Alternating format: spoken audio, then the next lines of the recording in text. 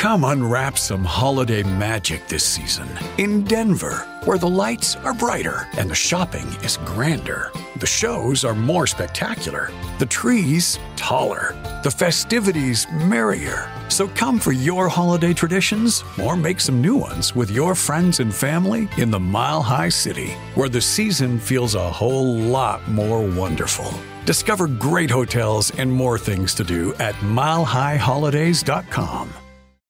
Need extra money for college? ISL Education Lending Scholarship Program provides $1,000 for college expenses. Registration is easy and no essay is required. Visit www.iowastudentloan.org/register to learn more. The scholarship is open to Iowa residents who are in high school and college students, as well as parents of those students. Register by November 30th for your chance at one of the 45 awards at www.iowastudentloan.org/register.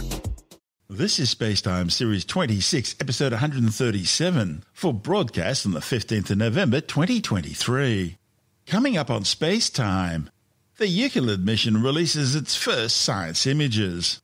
Europe announces plans to build its own cargo ship to supply the International Space Station. And HAARP issues an artificial airglow warning to the good people of Alaska. All that and more coming up on SpaceTime. Welcome to SpaceTime with Stuart Gary.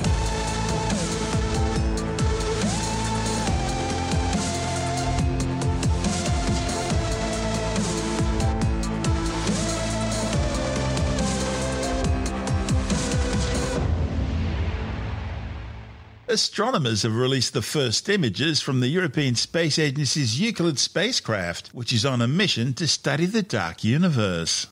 Euclid will investigate dark matter and dark energy, mapping the universe's evolution over the last 10 billion years to try and understand how dark matter and dark energy have shaped it. Dark matter is a mysterious invisible substance which appears to only interact with normal matter through gravity. Scientists know it exists because they can see its interactions with normal, so-called baryonic matter, preventing galaxies from flinging apart as they spin and acting as a sort of gravitational lens, magnifying the light from deep space objects. Dark energy, on the other hand, is a mysterious force causing the universe's rate of expansion out from the Big Bang to accelerate. It will determine the ultimate fate of the universe, whether we end up in a big freeze or a big rip. Launched from Cape Canaveral back on the 1st of July, Euclid's now travelled some 1.5 million kilometres to a position in space known as the Lagrangian L2 point. It's a sort of gravitational well on the nighttime side of the Earth directly opposite from the Sun. It's a point in space where spacecraft can remain relatively stable without needing to use lots of fuel in order to maintain position. The L2 point's also being used by the Webb Space Telescope. Following a period of commissioning, testing its instruments and other components, mission managers believed all systems were performing nominally and so instructed Euclid to perform first light, taking a series of engineering survey images of star fields to see how well it worked. First light images are typically just showcasing the instrument. Of course, to show the public, it's nice to have it focused, so we went through the focusing procedure. That takes about a week. And towards the end, we got a very fine, crisp, deep image. The first light image is just one of these exposures, a 566-second integration image. The physical size of the vis focal plane is about 0.7 degrees, 0.7 degrees. One of the primary science goals for Euclid is weak lensing survey, and weak lensing relies on the distortion of the galaxy images. And so what we want is a very clean, crisp image of galaxies so that we have a reliable source of what this weak lensing distortion could look like. For the first light, we were going to show a detail of the full focal plane. And this is for one CCD in particular, which happens to contain a stellar cluster, a large galaxy, another large galaxy, and a very bright star. Nothing has been processed.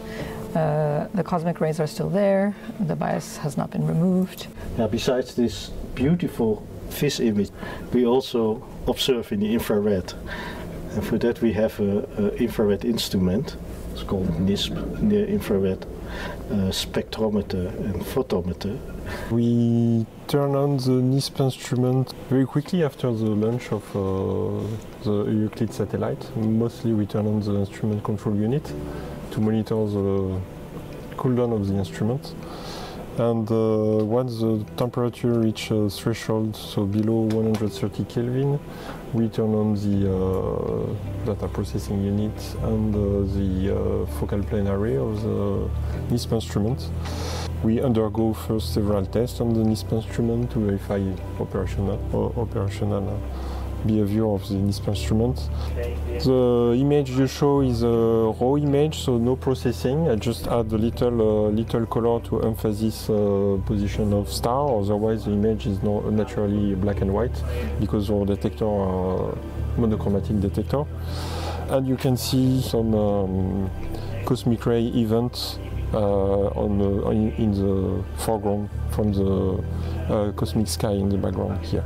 So the image quality is evaluated by measuring the size of the star because the stars are very far away, they are like point source. What we measure from star on the instrument is what we call the point spread function. So the response of the instrument to a point-like source. And the smallest this response, the higher the quality of the image.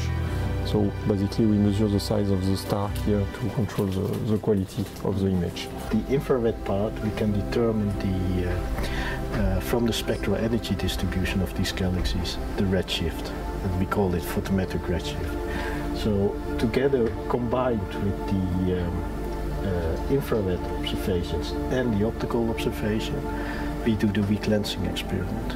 This is the spectroscopy, and what this means is that each of these lines is a spectrum of the sources that NISP generally detects.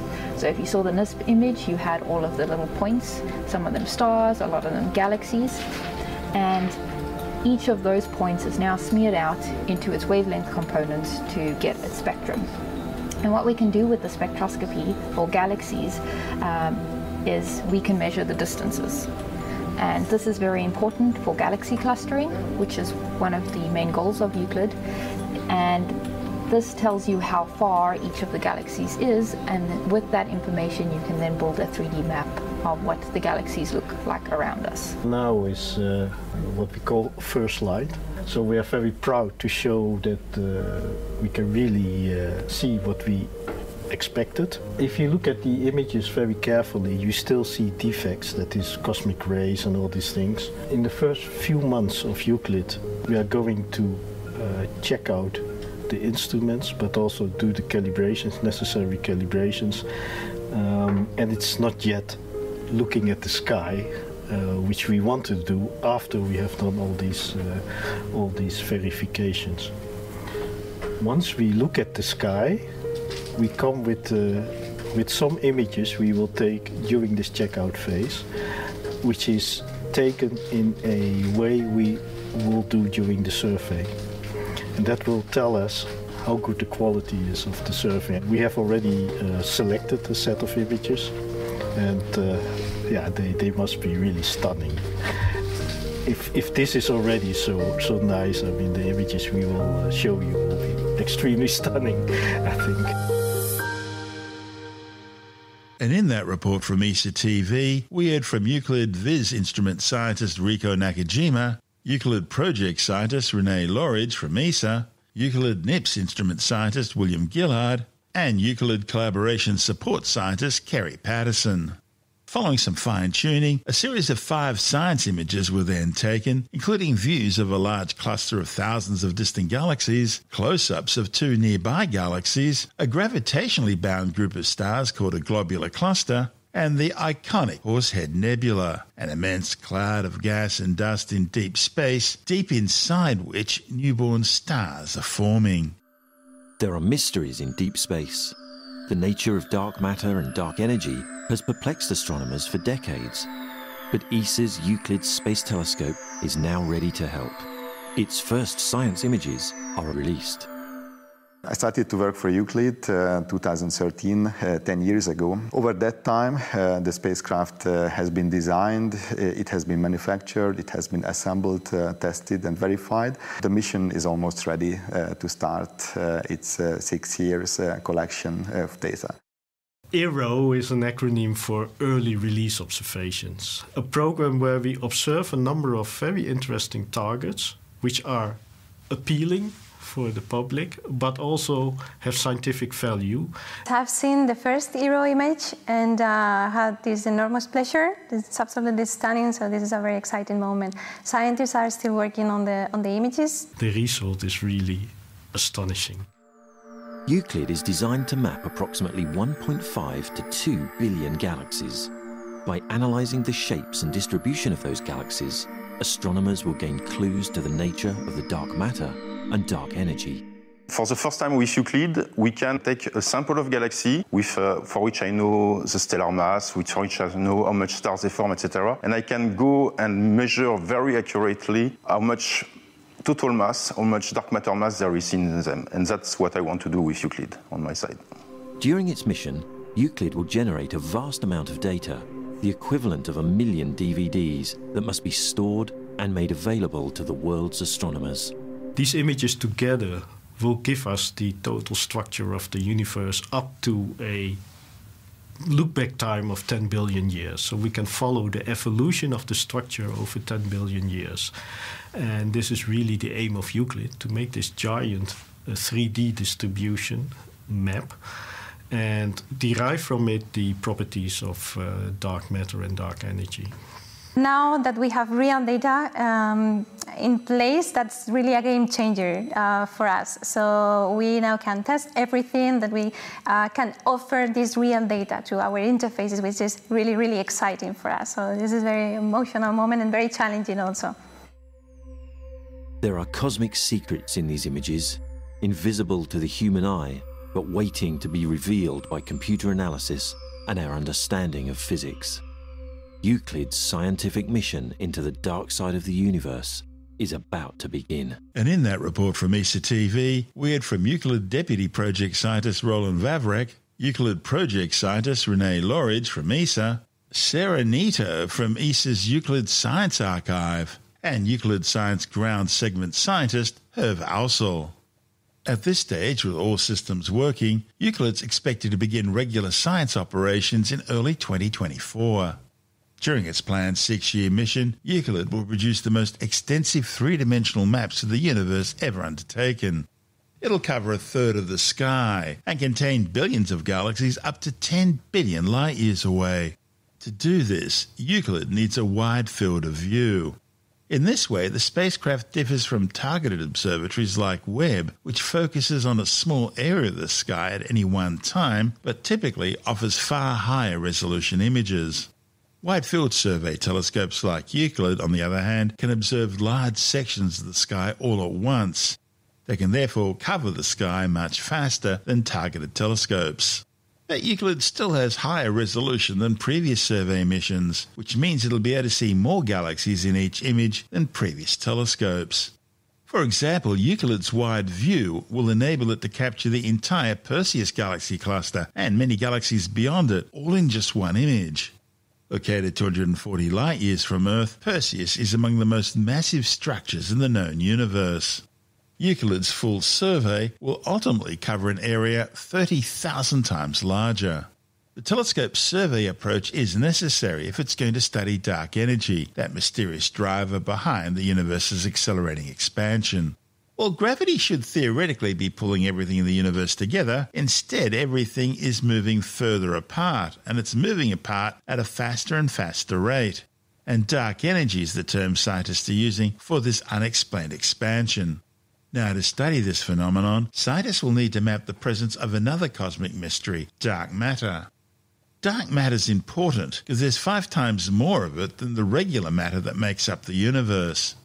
And so, if dark energy's expansive influence on the universe has changed over time, that change should be recorded in how dark matter is distributed on large scales across the universe, and Euclid's three-dimensional map should be able to capture it. NASA's Nancy Grace Roman mission will also study dark energy, but in ways that are complementary to Euclid. Roman will study a smaller section of the sky than Euclid, but it will provide higher resolution images of hundreds of millions of galaxies, and it will peer deeper into the universe's past, providing complementary information. Nancy Grace Roman is slated to launch in May 2027, and mission planners will use Euclid's images to inform Nancy Grace Roman's dark energy work. This is SpaceTime. Still to come, Europe to build a new cargo ship to supply the International Space Station, and scientists issue a warning that the HAARP instrument in Alaska is being activated and that could result in an artificial airglow. All that and more still to come on SpaceTime.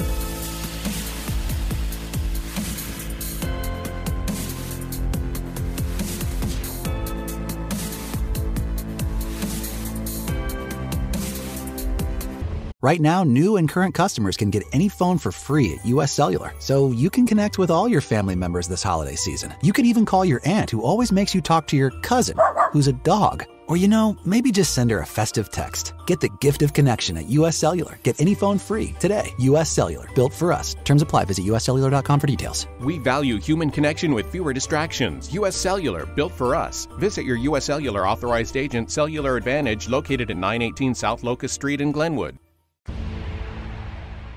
The European Space Agency has announced plans to develop a spacecraft to carry supplies and eventually possibly people to and from the International Space Station and even beyond to the Lunar Gateway Space Station project.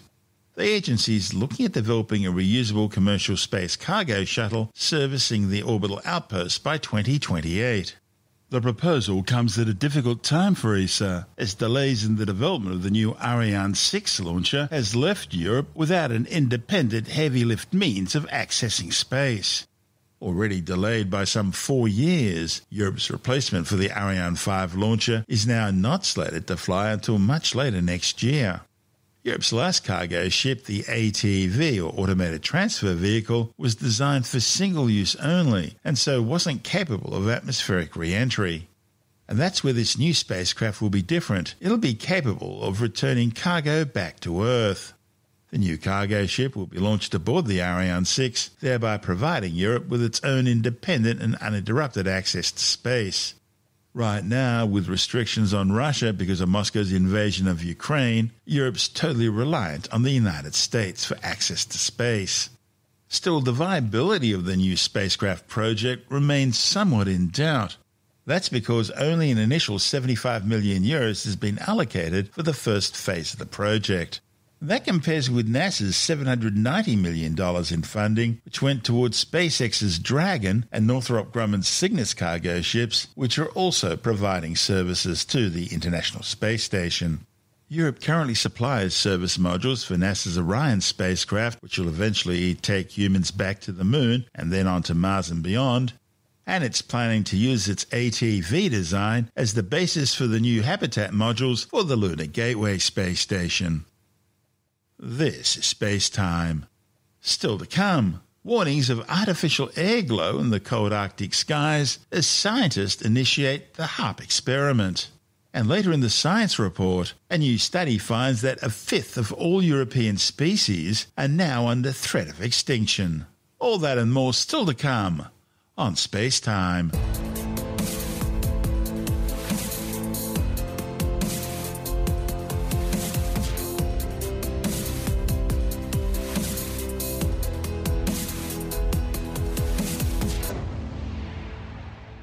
Alaskans were being warned last week that HAARP, the High Frequency Active Auroral Research Program, might be about to create artificial airglow in the cold Arctic skies. Scientists from the University of Alaska Fairbanks, Cornell University, the University of Colorado Denver, the University of Florida, and the Georgia Institute of Technology were undertaking a variety of experiments with the highly classified instrument focusing on the Earth's ionosphere. The ionosphere is the part of the Earth's atmosphere between 80 and 600 kilometers in altitude. It's the region where extreme ultraviolet X-ray solar radiation ionizes the rarefied atoms and molecules there, creating a layer of electrons. The ionosphere is important because it reflects and modifies radio waves for use in communications and navigation. The HAARP scientists are investigating ionosphere mechanisms that cause optical emissions. They're also trying to understand whether certain plasma waves, that is, gas so hot that the electrons are knocked off the atoms, can amplify other very low-frequency waves. And they're investigating how satellites can use these plasma waves in the ionosphere for collision detection and avoidance. Prior to the experiments taking place, the scientists issued a warning that artificial airglow might take place over a 4-day period. Now, if so, that airglow would be visible up to 500 kilometres from the HAARP facility, which is located almost halfway between Anchorage and Fairbanks. So, how would it all work? Well, HAARP creates airglow by exciting electrons in Earth's ionosphere with a series of off-and-on pulses of high-frequency radio transmissions. In a way, it's very similar to how space weather from coronal mass ejections can trigger auroral activity at higher latitudes, generating the northern and southern lights, the aurora borealis and aurora australis. And as it turned out, the last week or so has seen so much continuous solar activity that it's triggered nightly auroral displays anyway, so any additional airglow caused by HAARP would have been drowned out by the sun's activities. HAARP's ionospheric research instrument is a phased array of 180 high-frequency antennas. They're spread across some 33 acres and can radiate some 3.6 megawatts of energy up into the upper atmosphere and ionosphere. The airglow would appear as a faint red or possibly green patch in the sky, depending on which atoms and molecules were being affected. The HAARP transmission frequencies vary, but usually occur between 2.8 and 10 megahertz. HAARP was originally developed by the United States Air Force and Navy to analyze the ionosphere and investigate the potential for developing ionospheric enhancement technology for radio communications and surface surveillance. It's all very similar to Australia's groundbreaking Jindalee over-the-horizon radar, now called JAWN. JAWN monitors air and sea movements across some 37,000 square kilometres north of the Australian mainland. No one knows exactly how powerful it is, that's classified, but we keep hearing stories about military personnel able to monitor ships sailing in and out of Asian ports. By the way, JAWN also operates at the same frequencies as HAARP. However, it's never featured the sort of notoriety that HAARP's experienced. HAARP has become the subject of multiple conspiracy theories, with claims that it's a military weapon designed to change weather patterns, triggering floods, hurricanes, droughts, and even earthquakes. And there are even suggestions it's capable of setting the skies on fire. Sounds like a potential story for Australian skeptics. This is Space Time.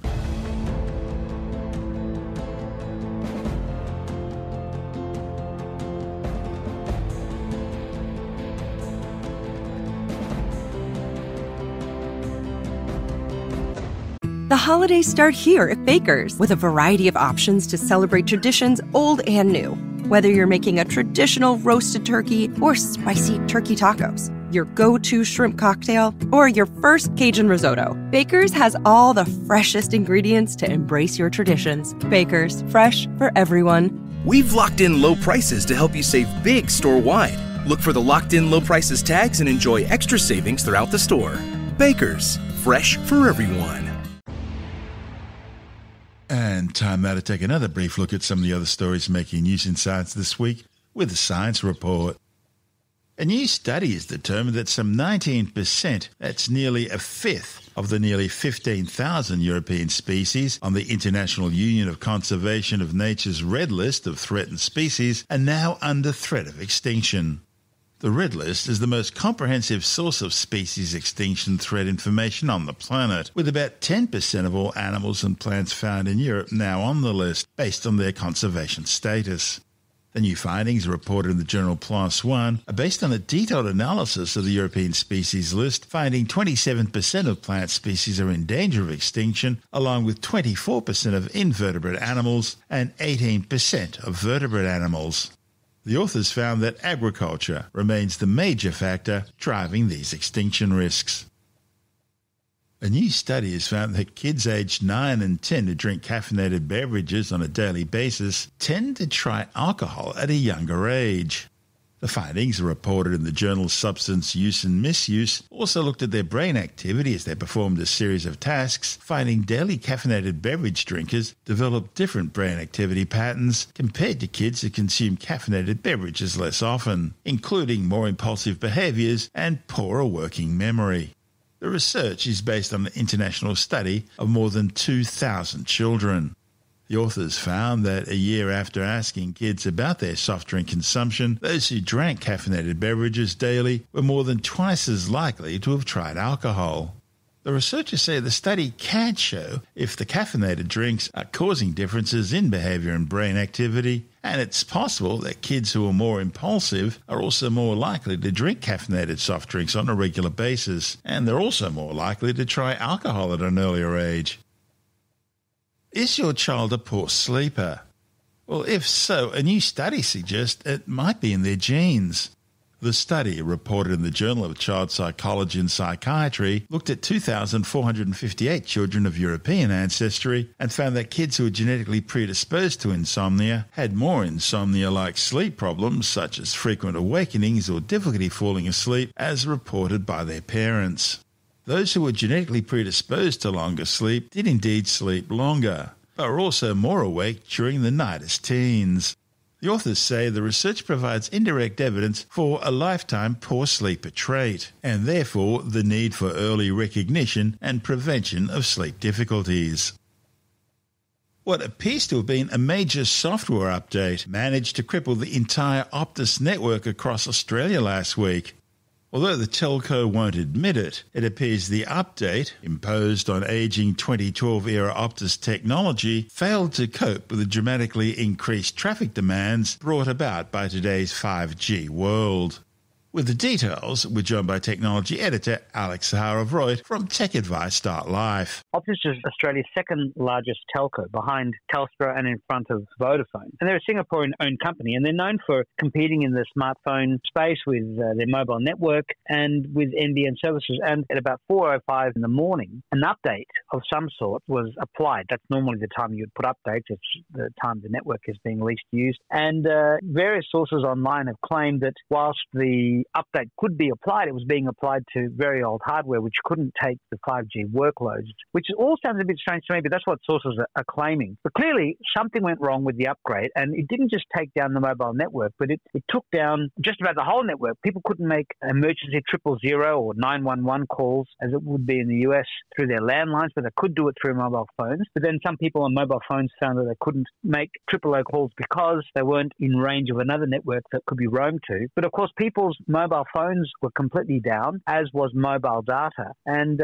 some of the people had their broadband connections also unable to be connected to. So people went for more than 12 hours without having an internet or phone connection. And there were big lines at the competing Vodafone and Telstra stores, but people couldn't port out because you couldn't receive the verifying SMS to port out. And the CEO didn't front up to the media for several hours. Now, they had a big cybersecurity hack last year, Optus had, and you would have thought that they would have learned to be on the front foot, to assure people they're doing everything they can to not hide from the cameras, but be upfront and say, look, we are owning this. Yes, something really bad has happened. We're working really hard to fix it. And we're not afraid to come and talk to you and customers and let you know that we're here and we're very sorry. And originally, Optus wanted to give no compensation at all. They tried to claim that it would be a couple of dollars per person and it wouldn't amount to much. But people had been up in arms about that. One lady couldn't speak to the hospital to inform her that her mother had died. Other people had lost all sorts of business because they couldn't take electronic payments. Their payment terminals were down, or transportation systems, trams and buses. Melbourne's entire rail network shut down. Yeah, now a lot of these systems did have manual backups of sorts, but it took time to be put into place. There were still hiccups. And, whilst a number of services were back online through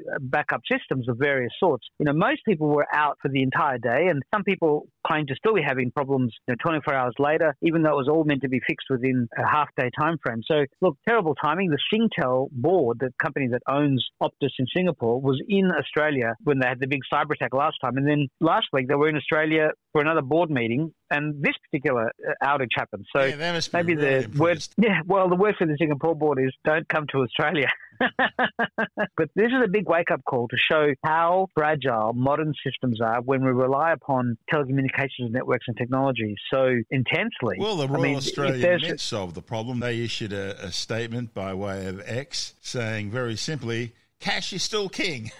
Absolutely. And look, governments wish to turn us all into cashless societies. Well, when you don't have any cash and you can't pay by cash, and there are various companies that are saying, oh, no, we only take electronic payments now. Well, you're denying people the ability to have cash available for a rainy day. I mean, you don't want to have a central bank digital currency where the currency can be set to expire. It can be outright stolen from you electronically without anything happening. You could be cancelled and have all your money just mysteriously disappear from your account. So if this was a cyber attack and it happened to all our telcos, well, we would be in big trouble. I mean, this is how you take a modern society down. So a big wake-up call for the industry, for the government, for Optus itself. Moving on, and there's been more action on the wireless power revolution. Wireless power, that sounds like something Tesla was trying to achieve 100 years ago. Yeah, and what that is power that is transmitted through the air in much the same way that your smartphone, tablet or computer is receiving data over Wi-Fi. Now, the way that most wireless power currently works is you have to physically place your device onto a wireless charging pad. And you can't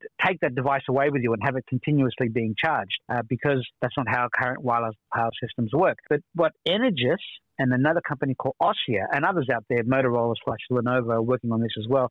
They've been working on ways to transmit power through the air without cooking you as you're walking through an electrified airspace. And although the future is going to be where all of your devices in the home and the office are being charged wirelessly, so they either have to have no batteries or very small batteries, and it's being worked on so it's commercialized so that we will eventually have wireless power everywhere. This wireless future that Tesla himself thought of is finally coming true, 100 years later. And there have been some updates for Apple and Google. Tell us about them. Yeah, all of the different Apple devices have had updates. For the watch, you've got 10.1.1. It's meant to fix a battery drain. For iPhones, there's a problem where some people were charging their phones wirelessly in cars equipped with wireless chargers, and that was disabling the NFC chip inside. And that issue has now been solved. And also there was an issue with the lock screen widget on iOS 17 where it wasn't showing snow properly. Not an issue for us in the Southern Hemisphere, but it will soon be an issue for those in the North. Clearly lots of bug fixes and security updates. And Google has also launched its November updates for its Pixel devices. And interestingly, if you've got a Samsung or a Motorola or some other Android device, those November security updates are not there yet. If you want the updates as quickly as you get them on Apple devices in the Android world, you need to get the Google Pixel devices, otherwise you'll be waiting. And whilst you're waiting, the device is not secure. So interesting that Google is able to do that, but none of its competitors can. But that's, I guess, one of the benefits of being a Google Pixel user. And what else is on TechAdvice.life at the moment? Reports about Apple working on a new form of battery that will last much longer, and also OpenAI launching a new GPT store, a copyright shield that will protect people using its services from copyright infringement. People can create their own ChatGPT engines and plenty more. That's Alex Zaharov-Reutt from TechAdvice.life.